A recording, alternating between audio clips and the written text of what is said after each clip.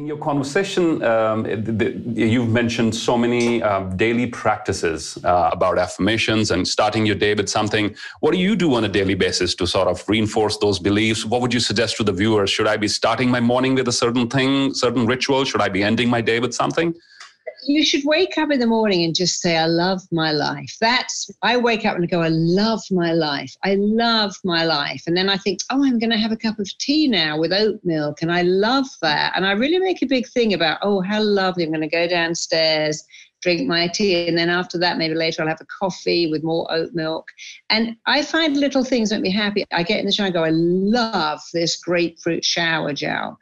I love having this sonorous music. So when you wake up in the morning, the first thing you do is go, I love my life. And then you think about what you love. I love my tea. I love my coffee. I love this, having a radio. I love being more present in the moment rather than just going through all the chores mindlessly. It's really that. It's training your mind to go into gratitude, the highest frequency you can resonate at. And when you can feel blissfully happy, like, oh, my first cup of tea, let me savor it. I love the minute.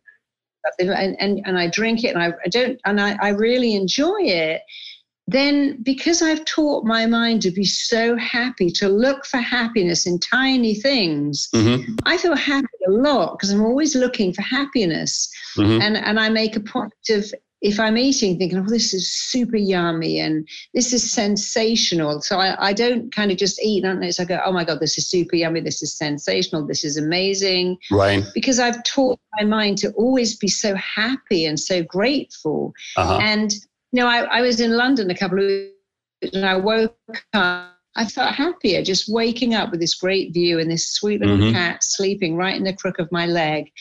Because it's little things that make us deeply happy. And we're so busy looking for the big things, we forget the little things. We whiz through our kids' childhood and forget what it felt like to hold our little baby's hand, to notice the first word, the first tooth, the first steps. And we're always racing on to the next bigger, better thing. Trying to make something happen. If you want to feel happy, if you want to live in bliss, when you wake up, go straight into bliss. It sounds so silly, but if you wake up in a free country and you've got hot water and something to drink, something to eat and a job to go to and a shower to be in and some nice shower, you're already living someone else's fantasy dream come true.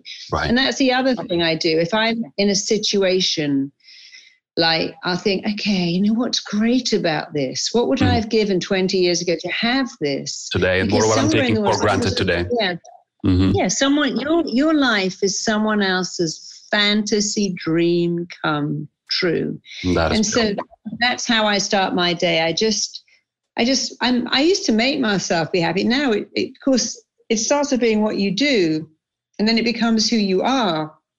And now it's so who I am that I don't even have to think about doing it because it's who I am. That's beautiful. As you said, first you make your beliefs and your habits, and then they make you. And this has been a blissful conversation here today. I am sure a lot of people would have experienced a lot of aha moments, recollecting, that's me, I do that, I should stop doing that, or I should start doing that. Marisa, before we sign off for today, what sort of learning resources would you recommend to the viewers in order to continue this conversation forward, in order to continue their learning journey? If you go to marisapeer.com, we have a ton of free products. We have free audios on money blocks, love blocks, health blocks, success blocks. They're all totally free. You can take whatever you like. So go to marisapeer.com and you can take a lot of free products. If you want to find out we now have people in India that we have trained in RTT, the method of therapy I created. If you want to find out what I do and train with me, Excellent. Or indeed find someone who's done what I've done, go to rtt.com. So rtt.com and marisapeer.com, where you go to get products and to learn how to do what I do, if that's what would thrill you. Sure. And we will share all the links for your wonderful learning material, your YouTube channel, your Mindvalley Masterclasses and everything else so that viewers can pursue at their own leisure, go deeper into this content. Any parting words for the viewers before we say goodbye today?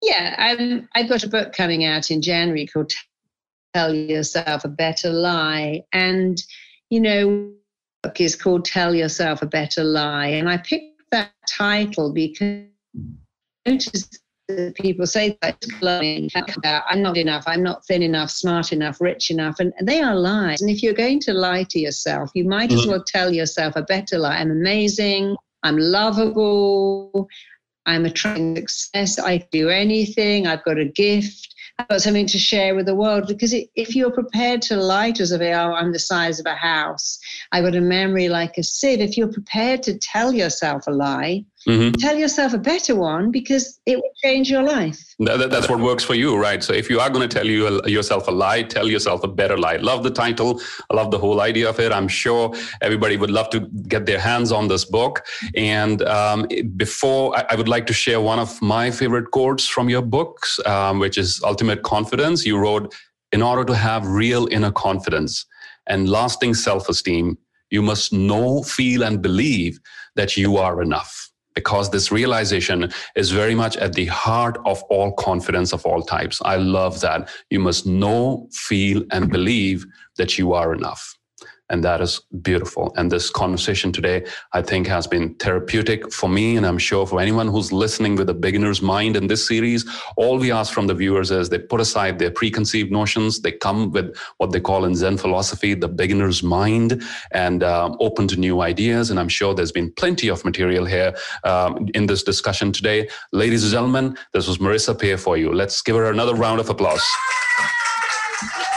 Marisa, thank you for being here today. Thank you for sharing your wisdom. And you said somewhere words have a lot of power and they can heal. I'm sure this conversation has been healing for many people across. Thank you once again. Thank you so much. Thank you very much indeed. It was lovely. Thank you. Giving you a virtual hug. Thank you.